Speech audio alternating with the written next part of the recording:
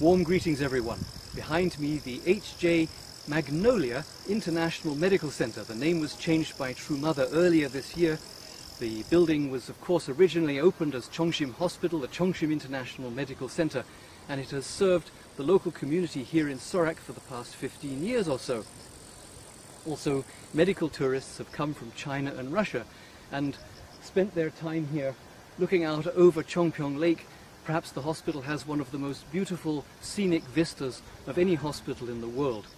It also has its own place in our spiritual history as a place of tremendous spiritual importance, as this is the venue from which our true Father ascended to the heavenly realms in 2012.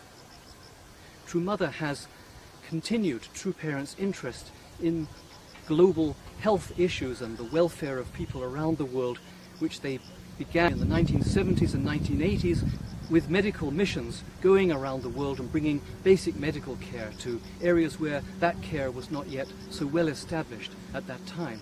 And the opening of Ishin Hospital in Tokyo as an experimental hospital.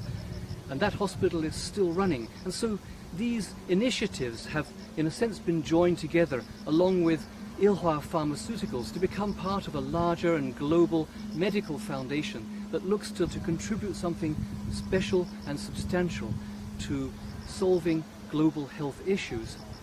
And so that is True Parents' vision, True Mother's vision. We have to look to the future to see how it will unfold.